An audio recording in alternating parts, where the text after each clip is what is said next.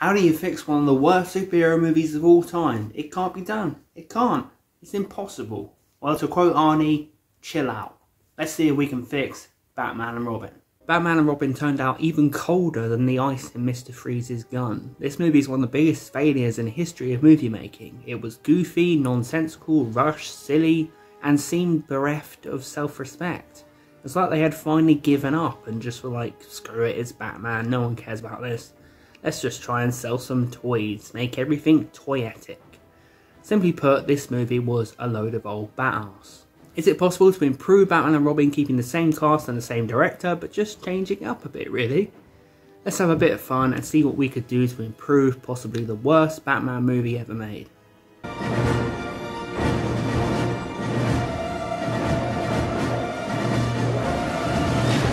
Now don't hate me, but I actually genuinely think George Clooney was a great choice for Batman. Granted, the performance was terrible, but let me reiterate the key word, choice. He was a great choice for Batman. I admit, in the performance, he was pissing around. Hi, Freeze. I'm Batman. I honestly think Clooney could have been a father figure version of Batman with a sense of authority, but also a warmness. Which was kind of what they went for in the movie, but it just wasn't written well. I would give Clooney some meaningful speeches about morality and justice and anger and all that important stuff. Make him a wise, middle-aged Batman.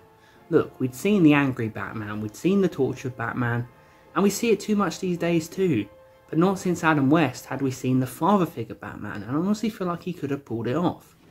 I don't think it was Clooney being less aggressive that put fans off, it was just the fact that he didn't even make an effort to disguise his voice and was just cracking jokes the whole time. I would present Batman as a respected veteran who believes in good and is finally coming to terms with his parents' death, learning from it and not letting it define his whole life.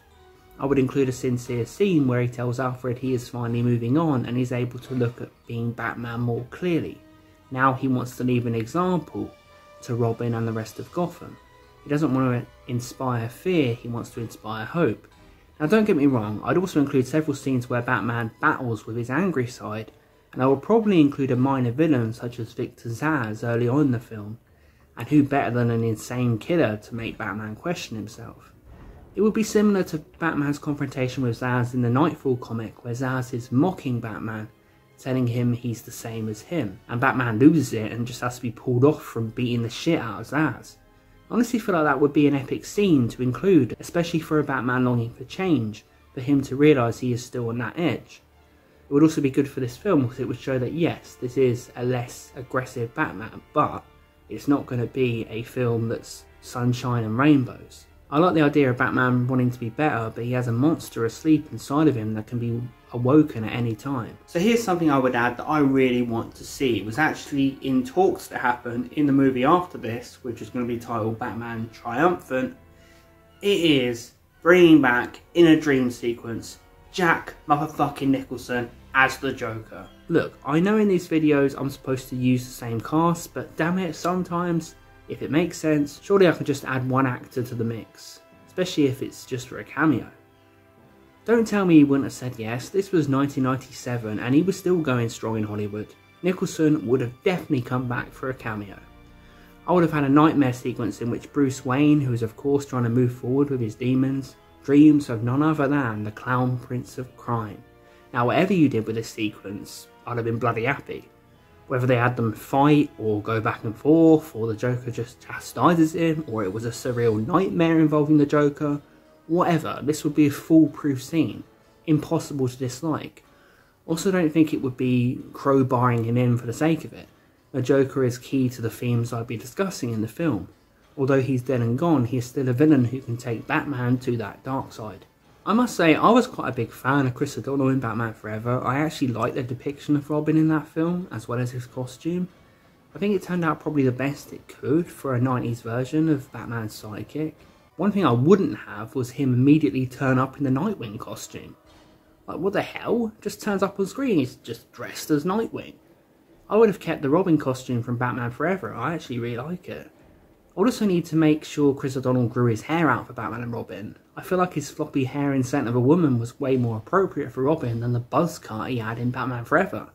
Also think the buzz cut did him no favours because it made him look older and people were already asking why Robin looked like he was in his bloody 20s. I think it was too early to have Batman and Robin falling out, and the way they did it in Batman and Robin was just so rushed. In my version, I would simply have a few deep conversations and minor disagreements, with Robin not understanding why Batman is so protective, but eventually coming to the point where he understands. One thing I think would be great is having Robin go off on his own a couple of times in the film, having a few experiences which make him see why Batman is so protective over him. Perhaps we could have Robin rescue and protect a child who has run away, and Robin could explain to him why he needs his family, which would help Robin in turn experience the responsibility Batman feels, and that causes him to relate to Batman a bit more and understand why he's so protective.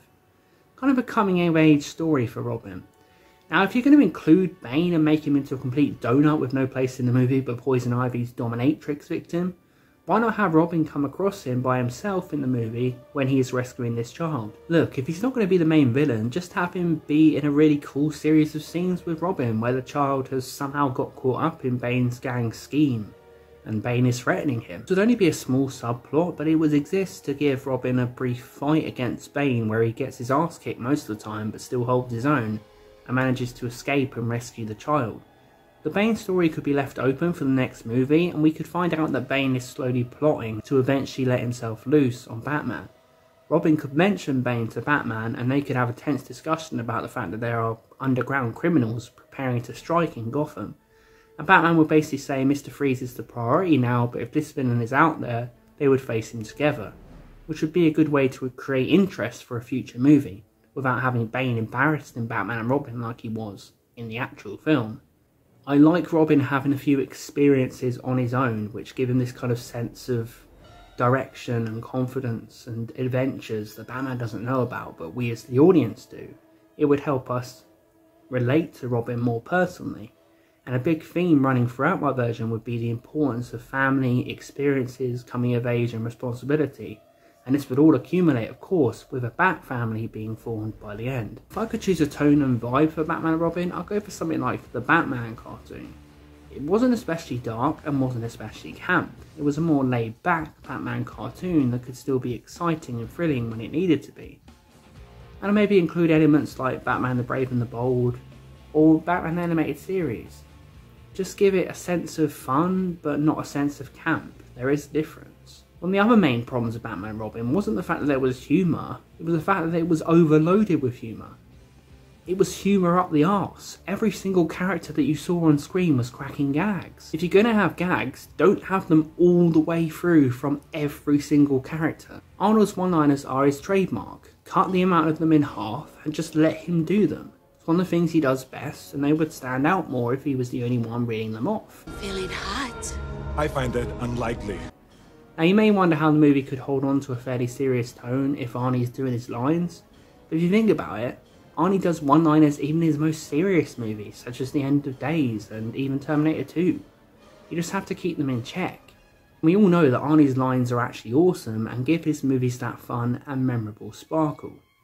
Since we know these days that Arnold can actually act fairly well given the material, I would like to see him put a serious spin on Mr. Freeze. For example, maybe we could see some flashbacks to his life with Nora, him reliving their love, his accident, his early days as Mr. Freeze. I feel like Arnold could do it. Let's actually go with the character of Mr. Freeze like they explored in Batman Sub-Zero. The tragic character. Of course, this is Joel Schumacher, so the one-liners would still be there, but one-liners don't mean it is impossible to take anything seriously. I would also take the risk and give Arnie an emotional scene where it's just Freeze talking to his wife alone.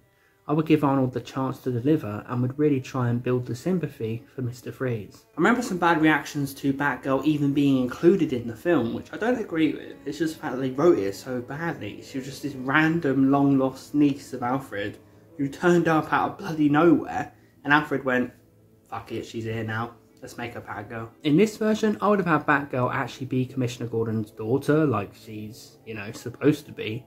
And she would spend the movie trying to work out who Batman and Robin are, as well as trying to expose Pamela Isley. This would also be a great opportunity to see if Alicia Silverstone could actually deliver in this part, because she really didn't get a fair shake in the actual film. It would be cool to show her honing her skills, training herself in martial arts and as a detective, And for once in the Burton Schumacher series, I'd actually try and do something with Pat Hingle as Commissioner Gordon. We never got to see an actual character for Gordon, so here's two interesting characters we could focus on that would shift the movies closer to the comics and give the film more depth. It would be interesting to see Gordon have a deep talk with his daughter about how dangerous Gotham is. He could talk about all the villains he has seen, from the Joker to the Riddler, and the mental effect it has had on him. We can actually see Gordon on the streets too, and actually speaking to Batman, which I think could work more because Clooney's Batman would be more welcoming. We could perhaps finally see the relationship between Batman and Gordon develop on screen, another thing that would make this movie stand out. Because of course, Batman and Gordon never actually really got on in this timeline. Thanks for saving the day, Batman. I'm afraid the circus gang is back. We'll see. Batman, it looks like the circus gang is back. Fuck you. Pamela Isley would be mainly pursued by Barbara Gordon, because she's the only one who sees through her seductive ways and notices she is slowly wrapping men around her finger to get access to information that could lead to her murdering bloody humanity in favour of plants. I think I would have Barbara actually catch Pamela in the act and realise what she's doing, but she'd end up getting her ass kicked by Ivy in one scene, building up to a fight later on in the movie where Barbara confronts her as Batgirl. I must say, Uma Thurman's performance as Ivy in Batman and Robin was disgraceful. It really was. Her reading off jokes, that was literally it. I get my diamonds. You and Meatloaf retrieve my wife. You never said anything about a wife! Come on! Uma Thurman's a great actress, so I would make Poison Ivy a lot more sinister in the film, and perhaps have her try and seduce Batman and Robin one-on-one, instead of in that earth-shatteringly bad scene with the Bat credit card that still haunts our dreams. I would make Ivy a killer, very uncompromising in her desire to wipe out all humans in favour of plants, as she would go off on these insane flights of fantasy and sick statements about what she wants to do and talk about her bizarre plans for the world. I would take us visually into her mind and we would be transported into her new twisted world. Ivy is quite a bloody insane character if you read the comics, so it'd be great to witness on screen Ivy's dream reality. Let's go into her mind, a world taken over by herself and plant life, with her ruling over many unfortunate men she has kept alive, two being Batman and Robin, who we could show fanning her at her altar in possibly the most surreal and odd sequence in the movie. Keep in mind, these sequences would not be camp. I would give them almost a Burton visual edge and a very dark and bizarre feeling, as we would see not only how Ivy would live, but how plants have evolved into these monstrous, terrifying living beings in charge of the planet. Mr. Freeze would well and truly lose his shit later on in the movie, and I did like in the real Batman and Robin that Poison Ivy lied to him that Batman killed his wife in order to use him to help her. Things would get fairly serious, and I would ask Arnie to bring some of that Terminator intensity as he declares war on Batman Gotham. Instead of doing jokes back and forth with him, Ivy would be manipulating Freeze all the way through the movie, with disturbing mind games trying to unleash the anger inside of him. Batman and Freeze would have an actual fight at the end of the film, which was missing in Batman and Robin, and that would make it a fairly epic one, with Freeze literally wanting to kill him and refusing to believe he didn't disconnect his wife. Meanwhile, Robin would be on a race against time to save Freeze's wife, with help from Alfred back at the cave. Robin's radio would not be working, so he could not tell Batman the situation, something Alfred would be working on also. You may remember in the actual Batman and Robin, Batman proved to Freeze it was Ivy who disconnected his wife with the use of what can only be described as an early bloody iPhone. Yeah, that wouldn't happen here. Batman would not actually know she had been disconnected, and Ivy would of course have told Freeze it was him. Only Robin would know, and he was now trying to save her in a race against time, while Freeze and Batman were going at it, and possibly Freeze was going to kill Batman. This could be a great fight, with Batman of course stopping Freeze icing the city and then dodging his gun many times before it eventually becomes a fist fight of epic proportions. George Clooney and Arnold Schwarzenegger going at it on screen. Enough said. Come on, who doesn't want to see that? Batman would be on the verge of getting choked to death by Freeze, but Robin at the last second would get through on the Bat radio and would tell him that Nora is restored. Freeze would then back away and reflect on what he had done in a real tragic scene, that his wife was still alive and that Ivy had lied to him and Batman and Robin weren't actually his enemies. Batman would tell him basically in the same way he did at the end of Batman and Robin, in a speech I did actually like, that they would have her moved to Arkham and he would continue his research there. What about Poison Ivy and Batgirl? Well, as Robin raced against time to save Nora, Batgirl and Ivy would be having a fight too, which we would cut back and forth to also.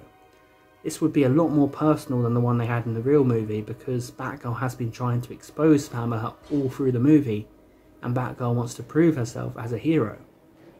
Ivy would be vicious and insane at this point, and Uma Thurman would certainly grow more deranged throughout the fight, and certainly would not shout curses as she was beaten.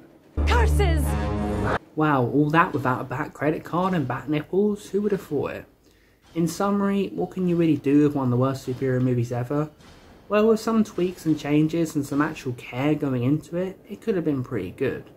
My version would focus on themes of fatherhood, coming of age, nature versus humanity, Batman's inner demons and his approach to crime fighting, and of course Mr. Freeze's love for his wife and his tragic character.